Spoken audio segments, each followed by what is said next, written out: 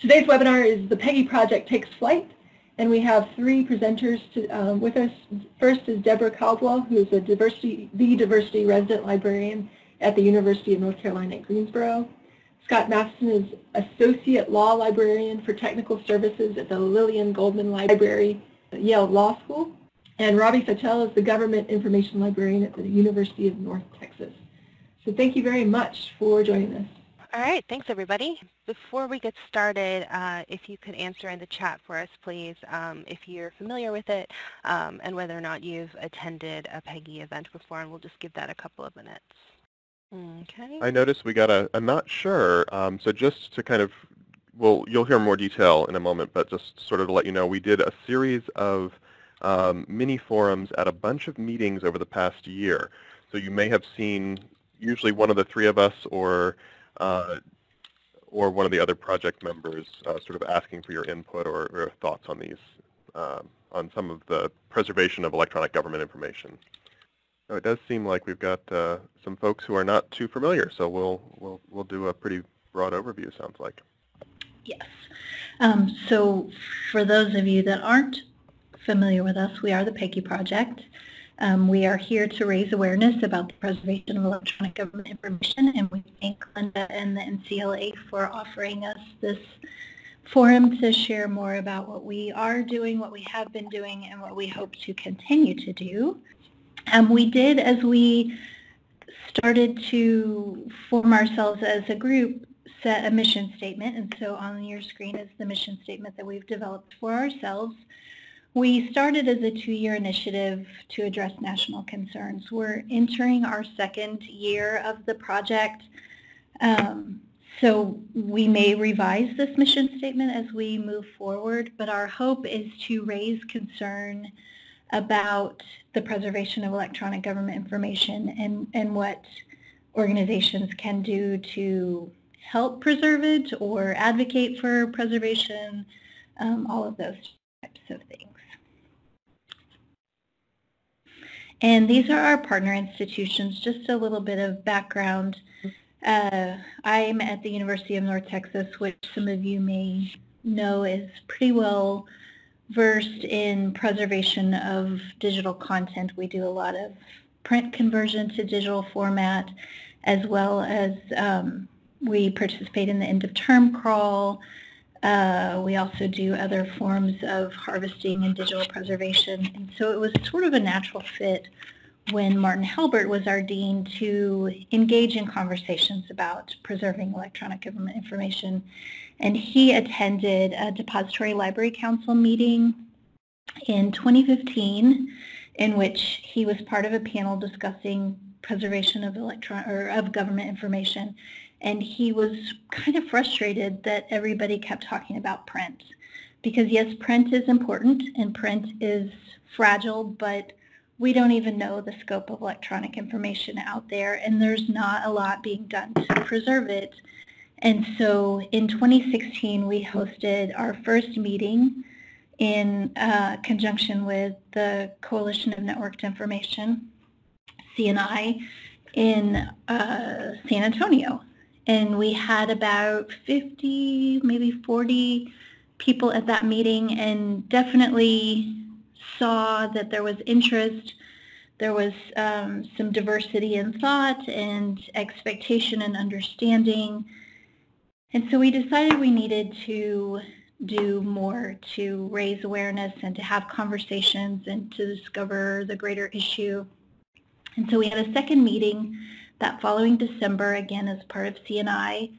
And at that point, the data rescue events were hot topics and happening, and awareness was being raised in the general public's mind about these issues. And so from that December meeting, we started to put together a steering committee. Sorry. And so our steering committee comes from these institutions. Dr. Halbert has since moved from UNT to UNC Greensboro. And so he is now there. We've partnered with the CRL, Center for Research Libraries, as well as Educopia. Educopia has provided a lot of institutional support for us through the process, as well as hosting some of the publications that we've produced as part of the project. We did receive an IMLS grant, which we are eternally grateful for, and that is what has made it possible for us to host some of the meetings that Deborah's going to talk about in a minute across this last year. And so the IMLS grant has allowed us to host the meetings that Deborah will talk about in a minute. And these are the goals of our project. They have evolved from the beginning when we first sat down to discuss things, but our main goal is to engage a variety of stakeholders in meaningful discussions around preservation of and persistent access to electronic government information. And we did use the forums, the mini forums throughout this year, as well as a variety of other venues and opportunities to do just that. We're trying to identify alignment between stakeholders for future collaborative activities. So we have done a lot to talk with people that are heavily involved in the data rescue events, data refuge, and projects that are hoping to move those efforts forward as well. We are in constant communication with our friends in federal agencies to find out what they're doing and what we in the community could be doing to support their efforts. We want to access stakeholders and other engaged participants who are receptive for using the collective impact model. We approached and Scott will get more into this, the National Forum in December with the hope to apply collective impact to our efforts and realized that maybe we can do it on smaller scales and grow from there. And then we want to access the landscape of creation, dissemination, and preservation of electronic government information, or assess that, sorry. So we have we commissioned an environmental scan, which I think Deborah's talking about that too. So we have attempted to do that, and we are constantly learning that the landscape is vast and assessing it is difficult. So our project activities. In the spring of 2017, Robbie and I went to DC and Maryland to gather more information about these issues. We spoke to representatives from NARA, GPO, and the Library of Congress, as well as a small agency called the Marine Mammal Commission. And these informal fact-finding interviews and the fact that we were able to do them in that manner, in person and in short succession, were really helpful in contextualizing certain core themes and contentious terms from a variety of perspectives. The information gathering trips allowed us to speak with the information producers specifically, which was particularly helpful. And after that, we then convened a series of mini forums and various conferences to speak with experts in a variety of fields, as I think Robbie mentioned a little about that above. This was a broad range of fields: historians, scientists, archivists, preservation specialists, and others. The attendees from these various stakeholder communities were selected on the basis of both their ability to represent the perspectives of their stakeholder groups, as well as their willingness to actively participate in the National Forum. So we wanted to engage a variety of stakeholders in these meaningful conversations around preservation of and persistent access to electronic government information. And in doing that, we convened these mini forums, as well as speaking with the agencies listed there. We also had 2 webinars, one of which was more presentational and a means of gathering information from our attendees, and the other of which included a variety of our partners to sort of present out on related efforts. At these mini forums, we asked these 3 questions. 1, are there categories of electronic government information that you think have long-term value? 2, if you identified any categories, do you think there's any potential risks that threaten long-term survival? And 3, do you think that there are any useful strategies for better coordination? And if anyone has any answers to these questions, I'd love to hear them. If you could put them in chat, or also you can fill out our official survey on our website, PEGIproject.org. using the information gathered in these interviews, we then committed to drafting an environmental scan. Initially, we had considered doing this part of the project ourselves, but over the course of our information gathering projects and through the previously mentioned interviews and mini forums, as well as because of responses to our survey questions, we determined that the environmental scan document would then best be accomplished by contracting it out, which we then did to Sarah Lippincott through the Educopia Institute. The environmental scan the purpose was, well, like most environmental scans, right? We wanted to get the lay of the land. So Sarah Lippincott did a really excellent job in the environmental scan together with our project partners and steering committee members, Sherry Laster and James Jacobs, on really documenting the existing state of the Born Digital federal government information and the process and procedures and potential gaps identified. We concluded last year's activities with a national forum which convened, strongly qualified group of experts and key stakeholders to engage with these issues involved with it. And as Robbie mentioned, it was, I think you mentioned, everything happened in December in DC. This was also held last December in DC in conjunction with CNI. And Scott will talk more in depth about that. Indeed, we brought together lots of different stakeholders for the National Forum. You can see on this slide there's the picture, the group picture of us all up there on the top. But we tried to bring together who we had seen reflected in the mini forums, but also to pick out anybody who we thought maybe had been underrepresented or who we hadn't been able to get in touch with, all while trying to limit it to a reasonable number of people that you could put into one room and that we could all work together. So we ended up with about 60 people, including the steering committee. And that was folks from GPO, NARA, journalists, coders and hacktivists. We had scientists, archivists, academics, of course. We even included a couple folks from outside the U.S. who had been through sort of similar issues. So our Canadian folks came and told us a little bit in some of the mini forums, but also then at this session about what they experienced when their depository program went very electronic and what some of their preservation issues were and how they dealt with those or are attempting to deal with them. So we had this large group of people and then structured the forum activities into several parts which are based loosely around the idea of the collective impact model. These were parts that we moved through over the course of the 2 days to test where we had agreement or where we could come to agreement among the various stakeholders. Again, sort of with an eye towards testing whether or not we could implement sort of a collective impact model, or if there was just too much disparate interest in the group. But you'll see we sort of worked through defining what the actual challenge was. Could we agree on what the scope of government information was and what was our Born Digital electronic government information, and what might be at risk of loss. So we sort of worked through that, and there was some general agreement there. There were, I think everybody probably found at least one thing that somebody else mentioned and said, oh, yes, I hadn't thought about that, but that's an important piece.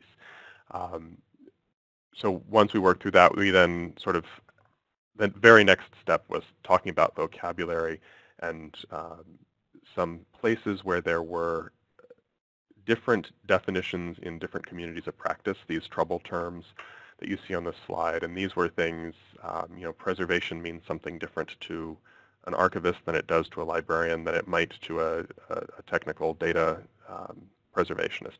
And we were able to suss out some of those, a big long list of terms, which you will see when the final report is published if you look, and then actually define, work through sort of beginning to define, or at least define the differences for maybe a dozen of them. But terms like preservation, terms like archive, these are things where different communities of practice and different professions don't always agree on what those terms mean. And developing a common vocabulary is really a key part of this collective impact model, because in order to all work together, we all have to be speaking the same language. And you see Robbie's put the link there into the collective impact website. And this came from the Stanford Social Innovation Review. And we've got citations to it in, I think, just about everything that we have published. But it's not unusual, and we certainly can talk more about it, as she says. So after we talked about vocabulary, then we talked about how might we, once we all agree on what the problem is and how we're going to talk about it, how do we measure that progress? And this idea of measurements is really, we spent more time on it than I thought we would. There was wide agreement that we sort of, understanding what the denominator was, what the scope of the problem was difficult and not well understood right now. That's sort of, do we know all of the electronic government information that's being produced that people are interested in, people think it may be of ongoing interest? Numerator in that, sort of how to measure what it is that we're doing, what it is that we're actually preserving, that was less, there was less agreement on that, and there was a lot more diversity, which actually was useful and helpful in our discussions as a group of what different communities were interested in. So this idea of measuring progress, what the measures are and how you might gather those measures was interesting. And there were discussions of measuring certainly things that you might think of like with end of term harvest, where you might think, oh, how many websites are there that we want to preserve? How many did we preserve? How many, what's the size of those files that we preserved? How many pages did we preserve? That, while sort of a difficult technical challenge, there seemed to be general agreement on. Other measures of progress were more intangible and would be more difficult to measure. Things like public awareness, the amount of use that these materials get going forward. We're preserving these things, but is anybody using them? How do we measure that? Some of these things may not be measurable, but it was a robust discussion about measures. And then sort of to wrap it all up, once we had talked about these first three elements, we talked about, we just charged each smaller group to come up with an idea of what might you do to move this agenda forward, this idea of preserving electronic government information for access. How might you move that forward? And we came up with several different, this is a representative sample of 4, or we think it's representative. We came up with about 8 potential pathways, maybe 9, just sort of roughly outlined ideas, one of which was that number 1 there, Friends of Federal Facts, to sort of create a community around not just the preservation of existing data, but continued data collection longitudinally over time. And this is one of the key things that came up out of the data rescue management movement was, okay, we've taken this snapshot. How do we make sure that the program continues to collect data, and how do we then preserve that ongoing data? Because that's what especially the scientists need over time is longitudinal data.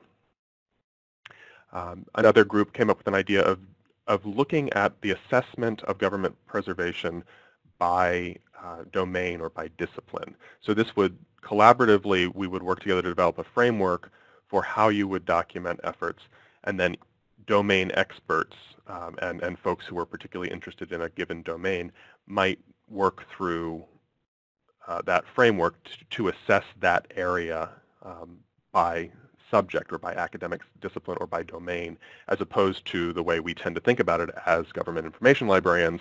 What have we done with the Department of Health and Human Services? What have we done with the Department of Education? What have we done with the Department of Labor? You might instead take a domain view of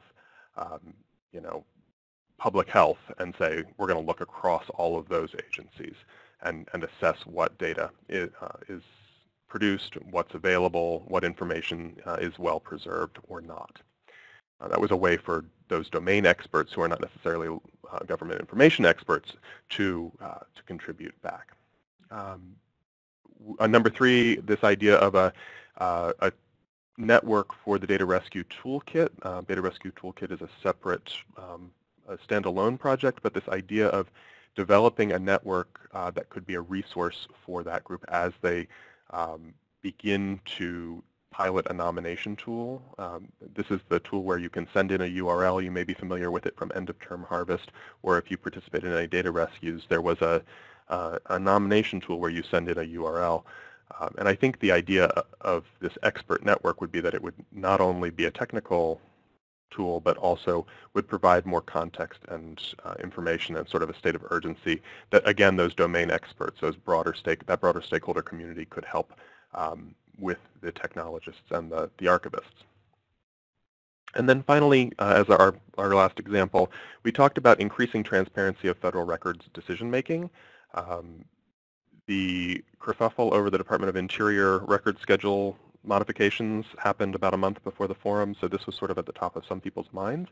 And we are happy, I am happy to say that just last month, or maybe a month and a half ago now, NARA did make some changes or propose some changes to how those record schedules would be evaluated and published again in the future.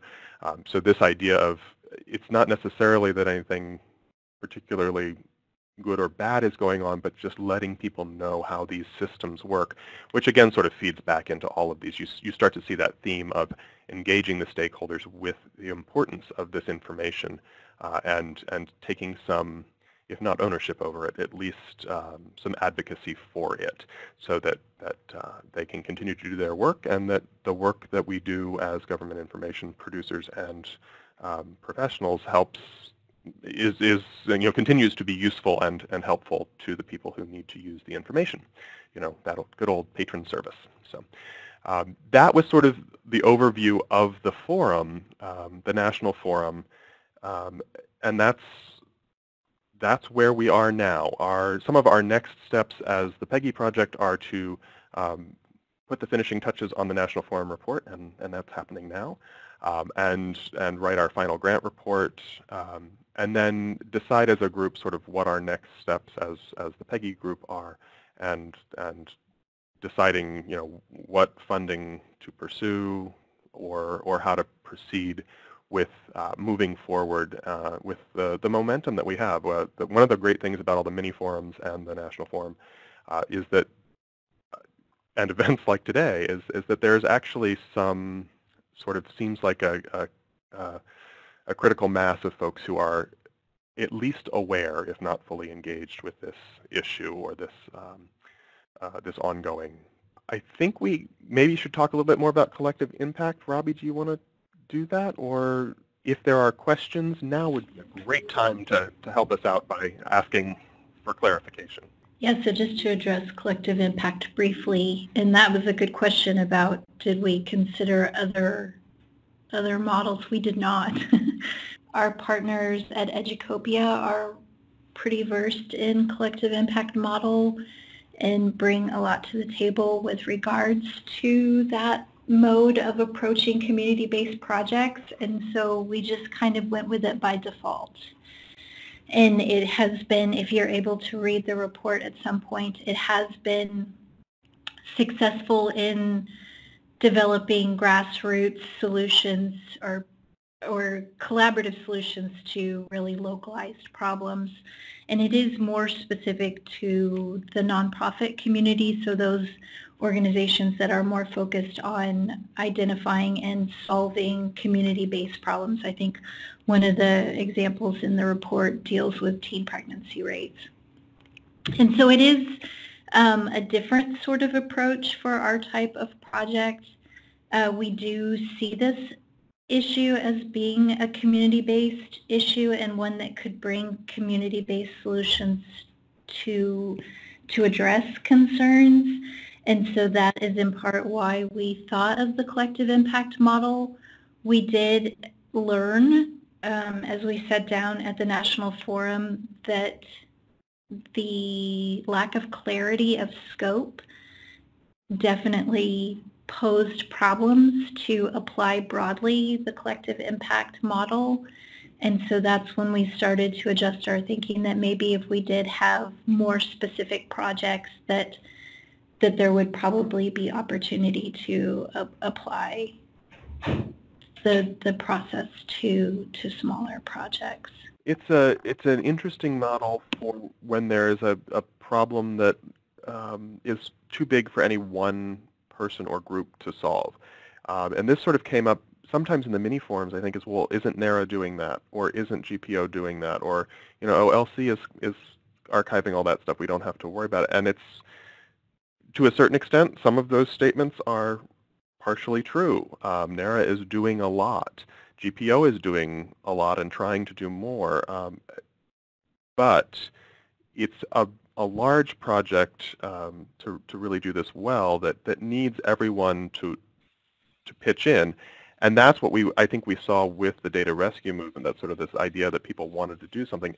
Building in those sort of a framework where we all agree, if you want to do something, here's the right direction to pull, is what this model is good at sort of designing for folks. It's not perfect, but it is. Right. It's a way to kind of develop that common agenda. Yeah, and I think the thing with the collective impact model is there has to be a very specific attainable goal through which progress can be mapped and measured. And it's still a little slippery for us.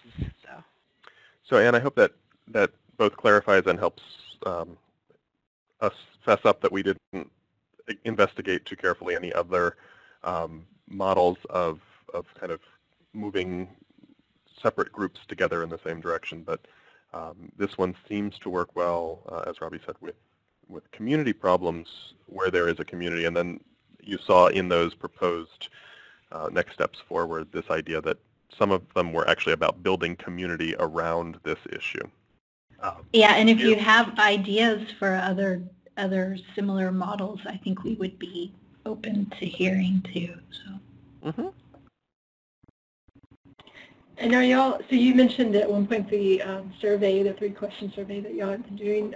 Are you still doing that? Is that ongoing now, or? It's still available on the website. That's a good question. I think we're trying to figure that out.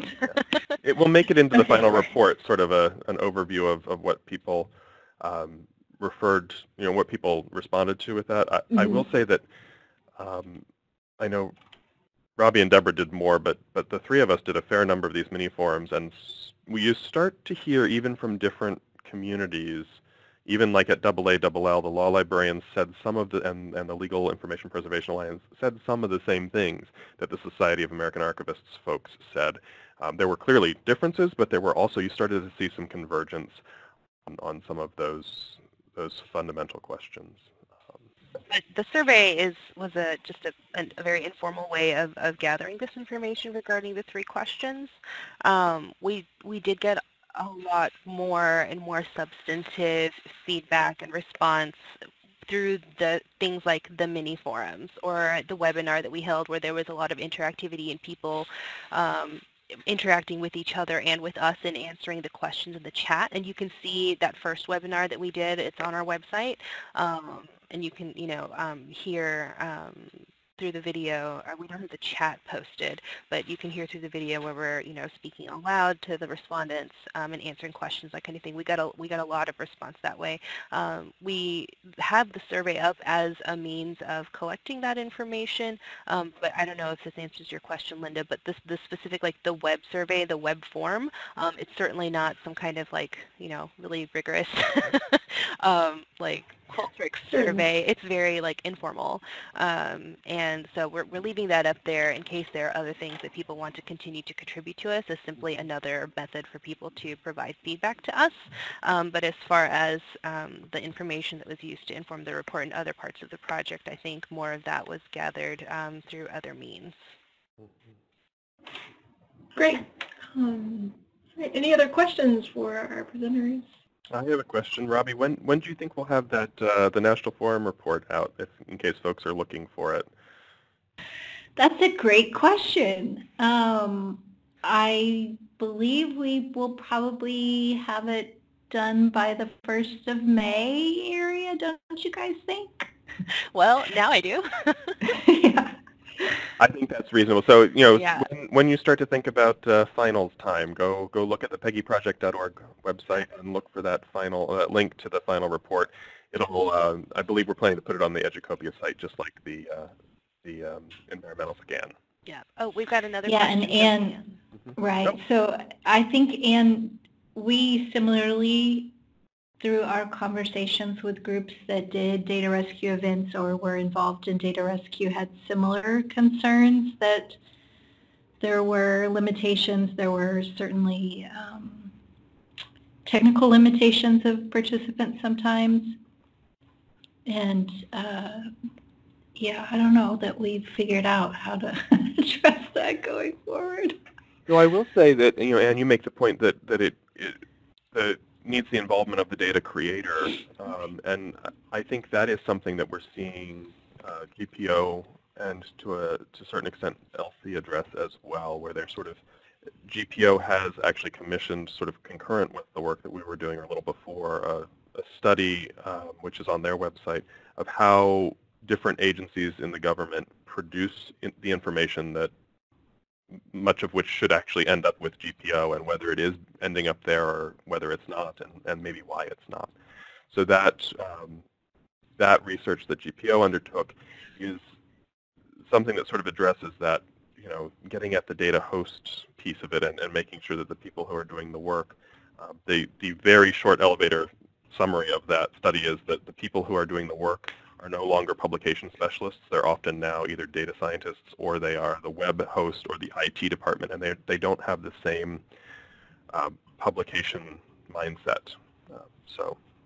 Right, and also I want to give a shout out because Anne mentions, that a lot of things were kind of. I ran the Data Rescue Denton group, and we had similar challenges, Anne. One I just want to give a shout out to make sure that we don't skip it is the Data Rescue Toolkit project out of Johns Hopkins. They're also grant funded by IMLS, and they're working on a toolkit to address things on the volunteer side, which is not the point of your question, but I just wanted to give a shout out to them because they're our friends. And I just want to say that with the limitations, I think that's something that we started to understand about the collective impact model too, is that we do have these distributed volunteer approaches, but a lot of what the collective impact model is about is measuring success.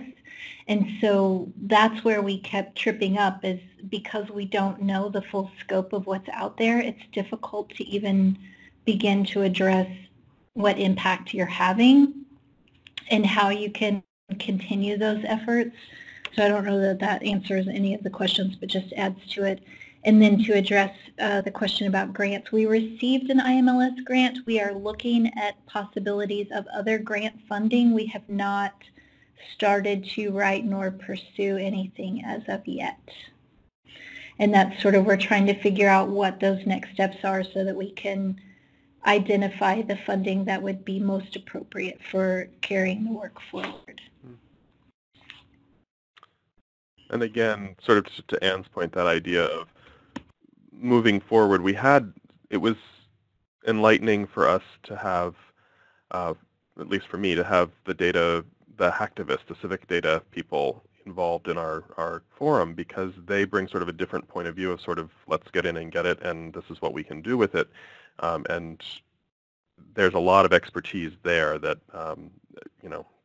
could really help us if we can layer the archivist or the librarian mindset on top of that as well. I think you could get a lot of bang for the work that they do. Great. Well, thank you so much. And thank you very much, all three of you, for taking your time to talk to us about your project. We'll go ahead and thank you, Thanks too, Linda. for having us. No, Thank you. no.